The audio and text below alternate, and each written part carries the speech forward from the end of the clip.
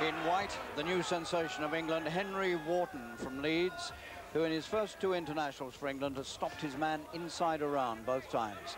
The man facing him tonight, Scotland's Mair from Dumfries.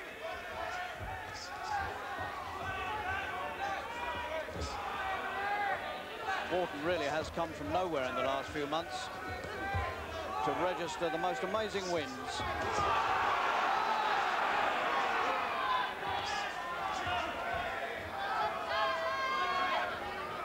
He had a win in Poland, inside around, and then in November at Bletchley against Ireland, he stopped his man there, Ray Close, in 1 minute and 34 seconds.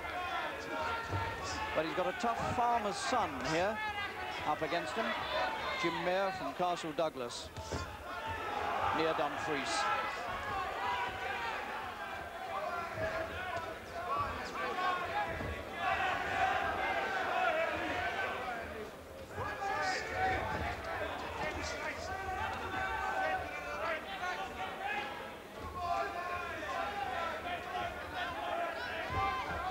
Southpaw style of Mair, frustrating Wharton.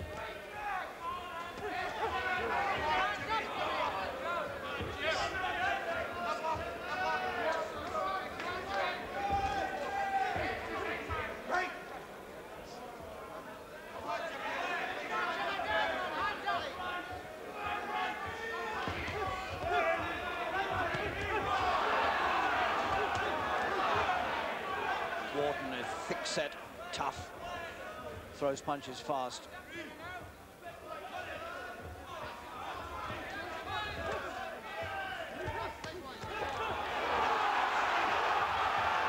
Three good punches put together there, and Mair took them well.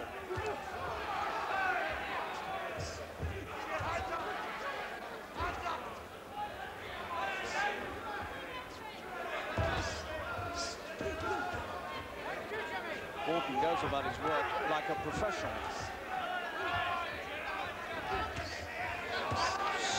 Absolute thumping left hooks.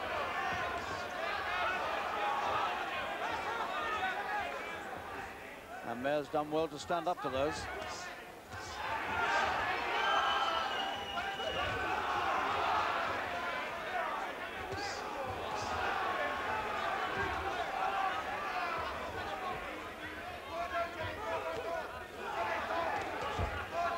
He reminds me of Nick Wilshire, the way he fights Wharton.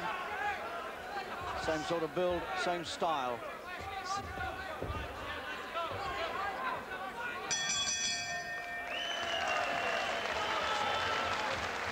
Well, there are a lot of people around here tonight who thought that Wharton would do it again inside a round, but they were wrong, and Mair has survived to come out for the second.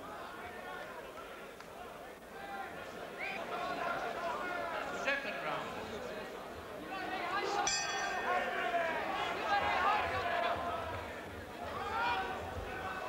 Wharton was born in Leeds, but he's lived in York since he was a boy, but he boxes for the Leeds club Bass St Patrick's, and the trainer there, Terry Neal, describes Wharton as the hardest hitter I've ever come across.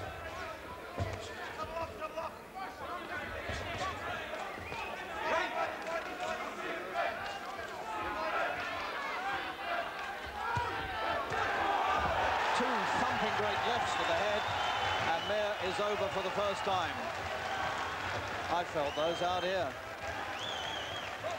And Mair looks to his corner, and he's gone.